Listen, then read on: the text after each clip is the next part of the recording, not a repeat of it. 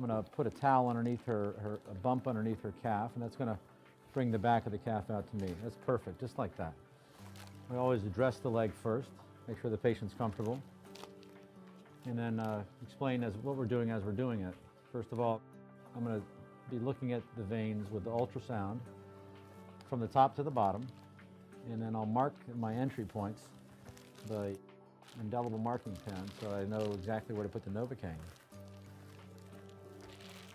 What sort of symptoms were you having, if I may ask you, ma'am, that led to you to come to see me? Kind of swelling and Achiness? a little achy. Achiness in the legs? Yes. You ever have any problems with your legs at night when you're trying to sleep? Cramps or restless legs, or Not very often. not very often? Okay. Last night I had cramps. Last night you did? I thought that was pretty good. No. And I asked that question today because there's an entity called restless legs syndrome that is described sort of as a constellation of symptoms which really can't be attributable to anything specific by any objective testing.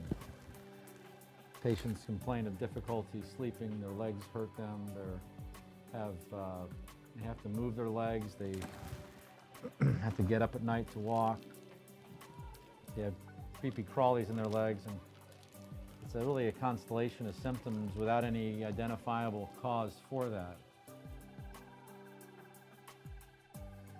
We've seen that a number of patients that have had restless legs syndrome and severe insufficiency respond very well to sealing of the veins or endovenous closure of the veins.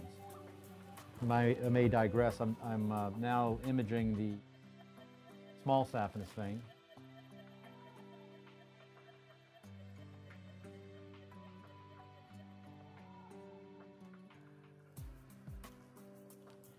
Pick my point where I'm going to enter it.